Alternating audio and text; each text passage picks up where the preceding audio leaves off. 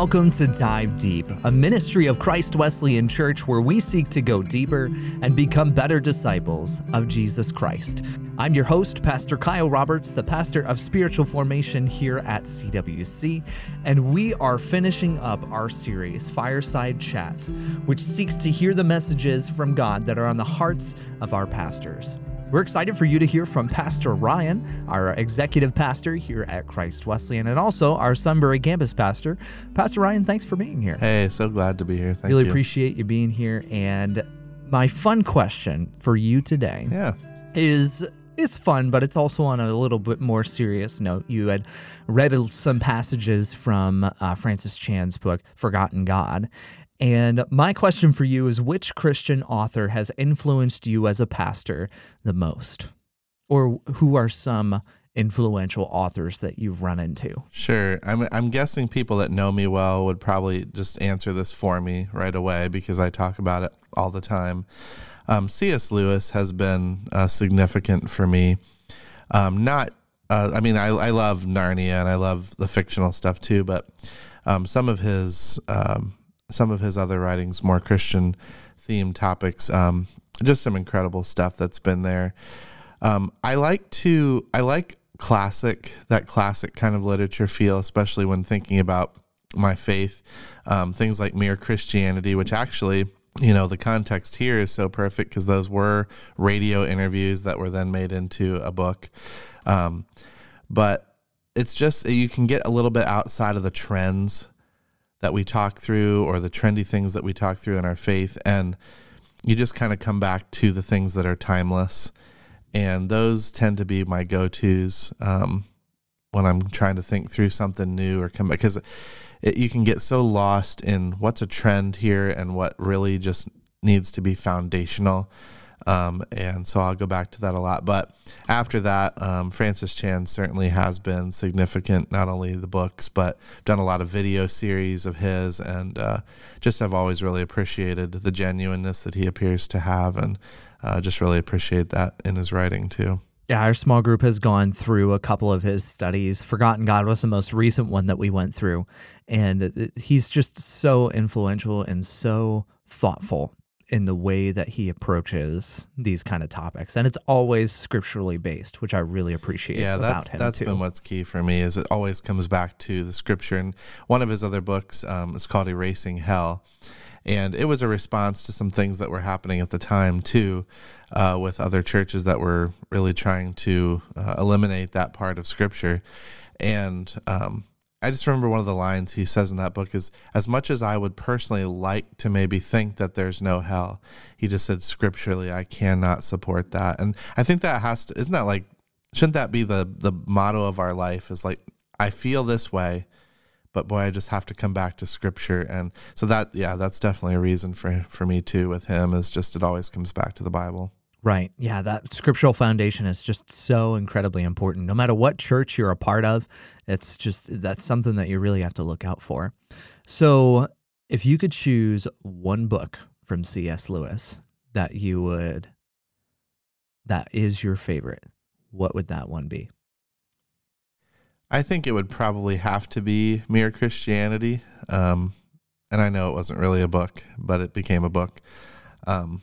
But I listened to that. I just listened to it about a month ago. I've always read it, and I decided to listen to it because it was the original context of it. And I took like all new things out of it, again, just listening this time. And it was a free audio book online. And so I think it would have to be that, just because it's been the most influential. But as far as enjoyable, where I just really, really enjoyed doing it. There's a book called Surprised by Joy, and it was sort of a biography and an autobiography in a sense about his earlier life and some of the things, but Surprised by Joy is just a totally enjoyable read, encouraging to the faith, but all-time Mere Christianity.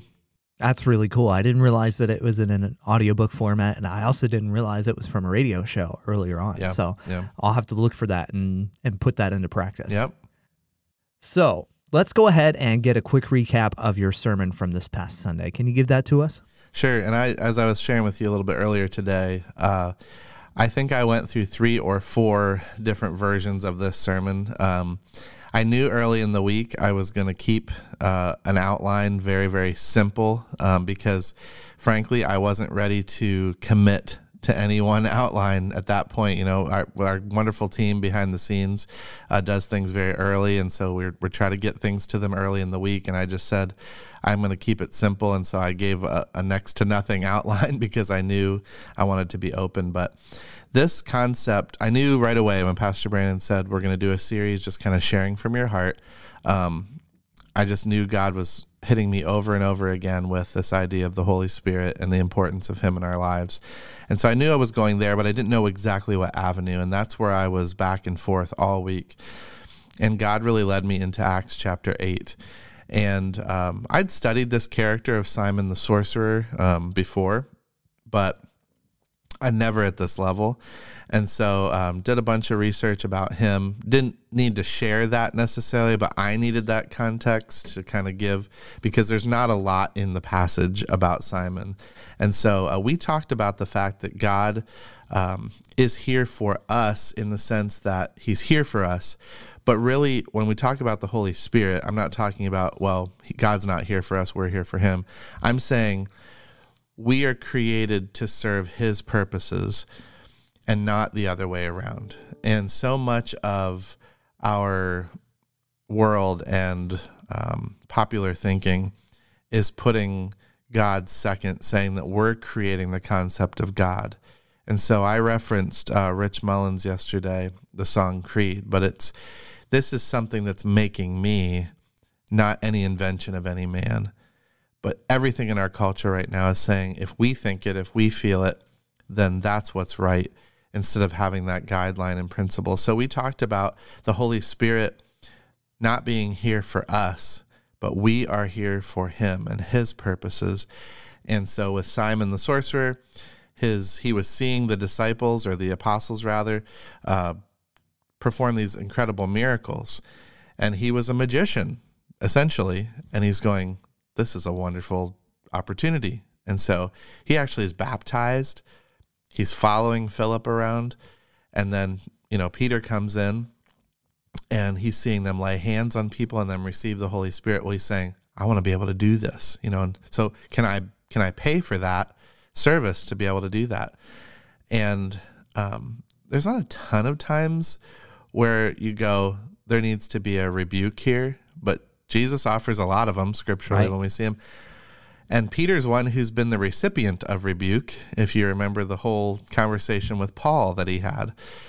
And in this case, Peter's saying, no way. Like, you cannot buy this power. God, this cannot be bought. You can be no part of this, he says. And it's a very strong response. And it drives Simon directly into a spirit of repentance. He's saying, like, oh, goodness, like, please forgive me, because I don't want these consequences that you've said will come to me. And so you don't hear about him ever again. He never shows up. He's kind of like Jesus' earthly father, Joseph. It's kind of like a one-time appearance, and then we don't hear from him. But there's so many takeaways there of, I cannot build an agenda or build my show, my magic act. I cannot build that and then say, Holy Spirit, I'd like to invite you into this plan. Isn't that just absurd? And yet we operate that way. And it's saying, no, you've saved me to invite me into your plan, into your purposes. And that's really what we talked about yesterday, is what does it look like when you're not leading him, he's leading you. And that was the question we ended with, is who's leading who? Right. Yeah, that was one of the key points in my own sermon a couple weeks ago, was, are you surrendering to what God's will is in your life rather than your own? And that key theme, we can see all throughout Scripture when, say, the Israelites, they are a prime example of what it means to either follow in what God wants them to, or they are demanding of God to say, this is how we want it to happen, Lord. For example, we want a king. We want a king. We want somebody that's just like these other nations that can lead us. And then God looks at them and says, aren't I enough? Yeah. Am I not your king? Okay, fine. If you want him so bad, here you go. And then you can see almost the downfall of Israel from that point on, which is crazy, but you Yeah, can right. see that theme throughout Scripture. It's that wanting our own will versus wanting what God's will is. So impactful and important. I remember a college professor said to me one time, we have to be careful that we don't create Ishmaels, meaning you look at that story of Abraham and Sarah, and God promised a child to them, and Abraham's like, God's not doing it in my time and my plan, so I'm going to create an avenue here. Do it my own way. And do it my own way. And Ishmael was born, and we're still seeing the impact of that decision even in modern day time with the feuding that has existed between those two people groups, and not wanting to create Ishmaels, because sometimes God will say, okay, I'll let you do it, like you're saying. But here are the consequences. Yeah, you're going to live this out. And Yep. it's scary to think when God lets us, if you want God to let you choose, you better be prepared for what that means. Right. Well, that kind of leads me into one of the questions that I had for you. What is one moment in your life when you look back and can say, I should have listened to the Holy Spirit and what he wanted me to do? What was one of those key moments? This is not going to seem very significant to some people, but I'll try to make it feel significant because that's how it was for me. And I think we may have even talked about this before, and if it was in a dive deep, then wonderful. It'll be a feeling of nostalgia. Yeah. I had a pretty significant collection of movies, and I'd started when I was younger, and my dad and I that was one of our things. We loved watching movies together. We still do. And I'd built up quite a collection, which began as VHS, So I had all these, and then, as DVDs and Blu-rays and all this stuff was coming out. And now, digital collections aren't visually that impressive, but I was collecting these things. I had collected, I don't even know the count. If it wasn't thousands, it was many hundreds of movies. And I remember sitting in a college classroom where God was saying, will you give those up if I asked? And it was just as clear as day. And he wasn't asking me to, but he said, would you if I asked? And I remember my response in that moment, in my heart of hearts, was no. And it had been this thing that, did it really matter? It's not like my life depended on it or anything, but it was just something that I had built up. And it was a point of pride. And I said no to him quietly in that moment. And it took some additional breaking me down that, I'm glad I went through. But there was a time that Amanda and I were sitting in a pastor's wives conference kind of thing, and God said, I'm asking now, give those up. And in that moment, I knew, because I'd gone through some things, which, did I have consequences directly related to those movies? No. But there were other things that was just an indicator of that I'd kept compartments. And I said, okay, God, I'll give these up now. And I literally sold them, and I paid off a small student loan. So that gives you an idea of how many there were. Mm-hmm. And that feeling of surrender in that moment, it was like, I think the last thing I was really holding on to. Because, you kind of surrender to God incrementally in some ways.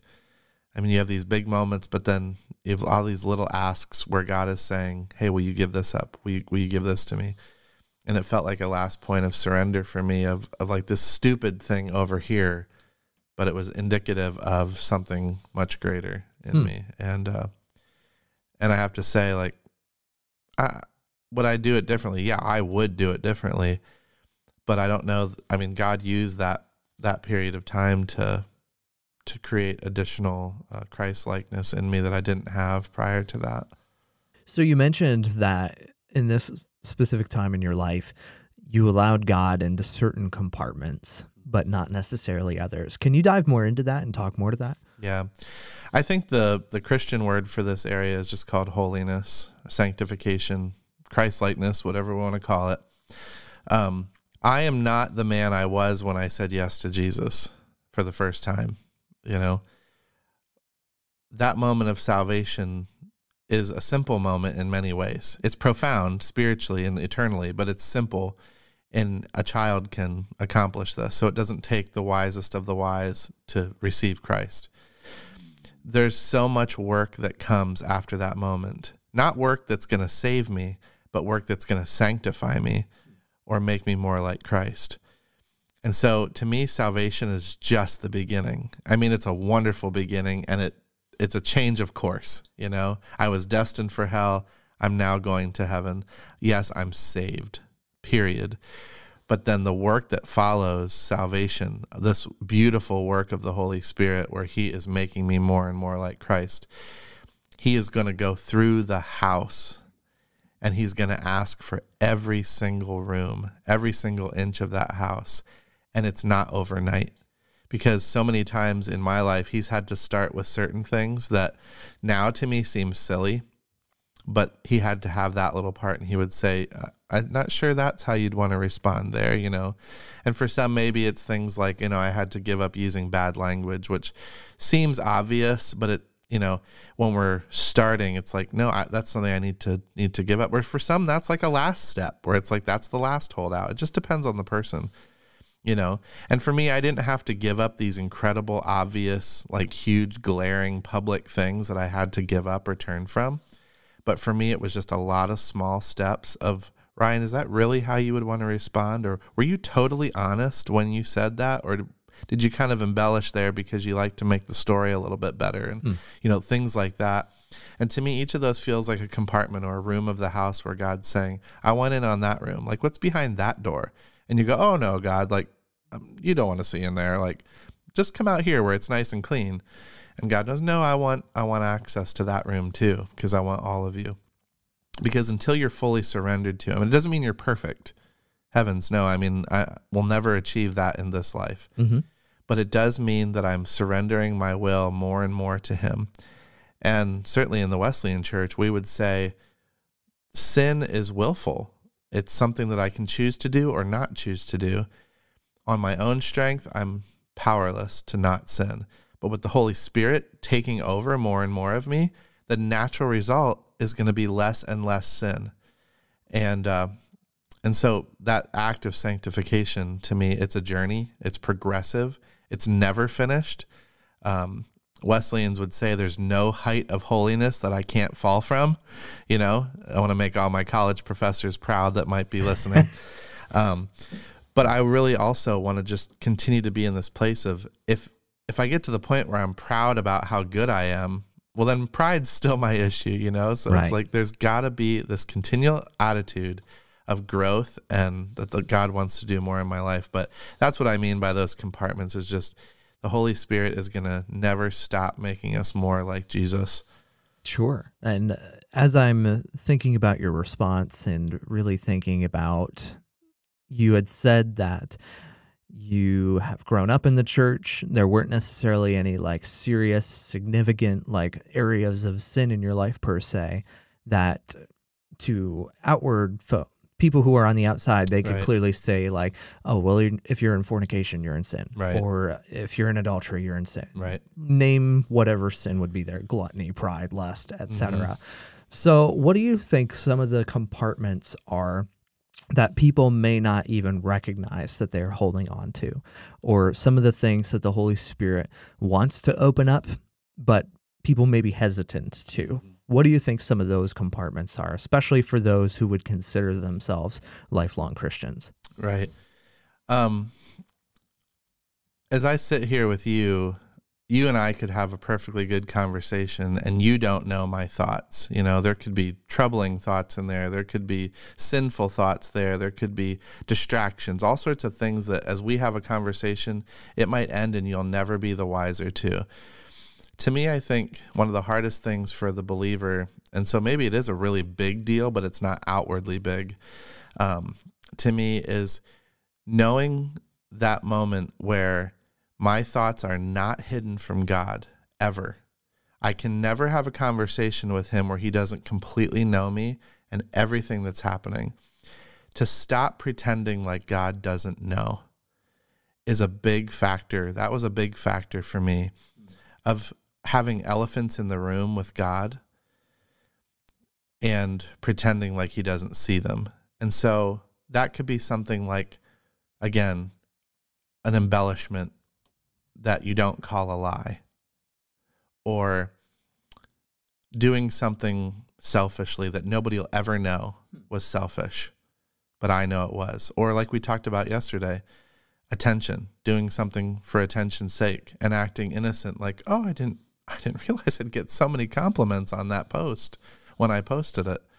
But boy, I'm eating them up, knowing that God knows all that, to become to the place where I can feel before God there isn't something going on. And so I've come to that place in my life where I go, I know I'm not fooling God with anything.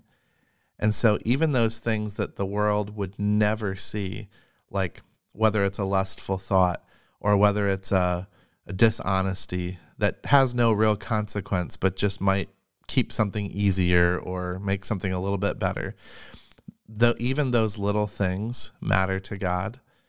And I think they're some of the hardest to get rid of because nobody will ever know them unless you were truly honest and said it to somebody, But those things to me are, it's one thing if you're, like you said, I'm living in sin and everybody knows it and I know it and God knows it. I can turn from that and have incredible accountability in it.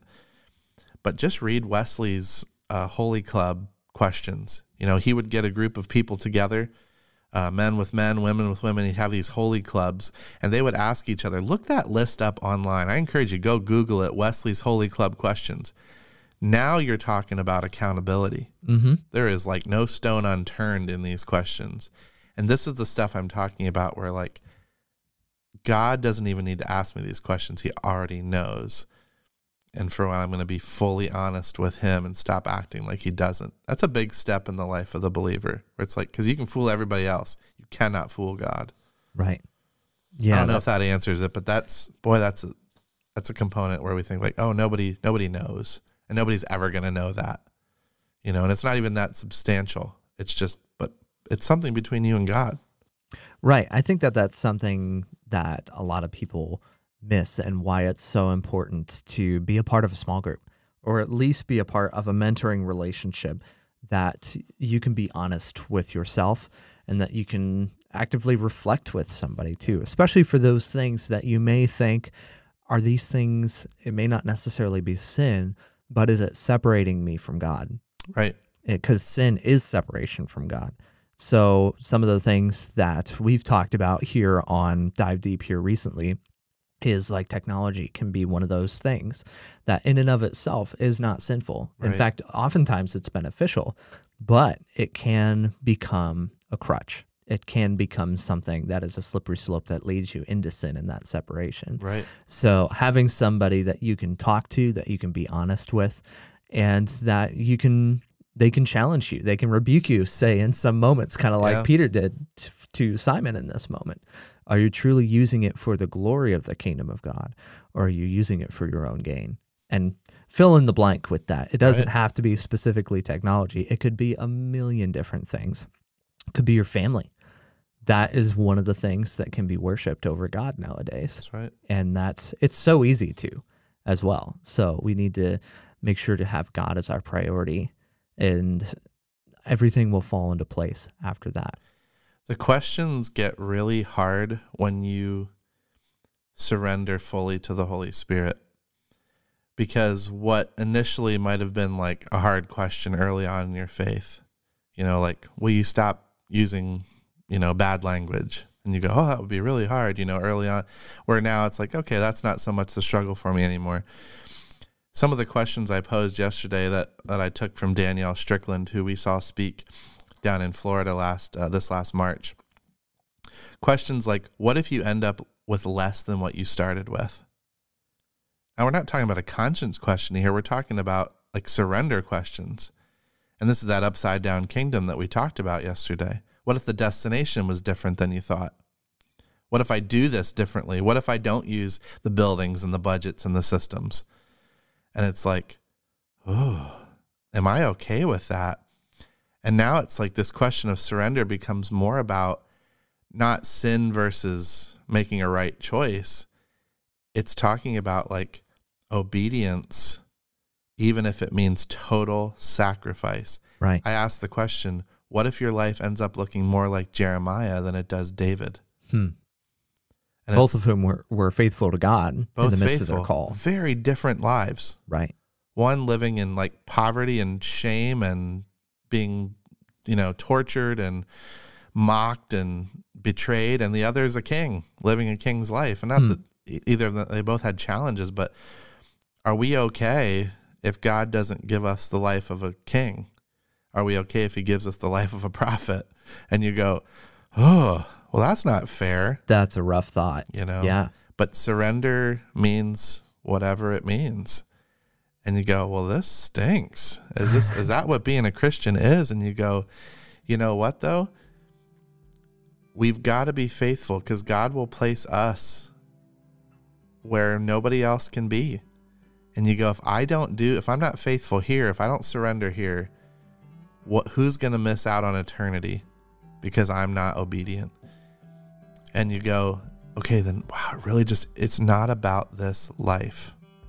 This life's purpose is to get us to eternity, where it's actually our home. And then it's going to be incredible.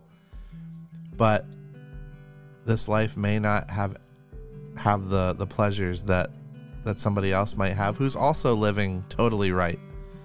You have to be okay if God asks you to be Jeremiah. Whew, that's hard. That's rough. This is a whole other podcast. I know. The Jeremiah podcast. Well, thanks so much, Pastor Ryan, for being here with us today. And thank you, audience, for joining us here for this Dive Deep. The heart of why we do this podcast is to bring about transformation for Christians in our community and across the globe in any walk of life to look and be more like Jesus. Be sure to spread the word so more people can benefit from this podcast. You can find us at cwc.life/dive-deep, at CWC Dive Deep on Apple Podcasts, and on YouTube at our Christ Wesleyan Church channel. Feel free to send in any questions that you as an online audience may have as well. You can do so by either texting the question to 570-273-0088 with the words Dive Deep at the front of it. And you can also go to cwc.life/dive-deep and leave a question there in our question form. Well, thank you again for joining us here, and I pray that this gathering has made you more aware of God's plan and his presence in your life. We'll see you next week.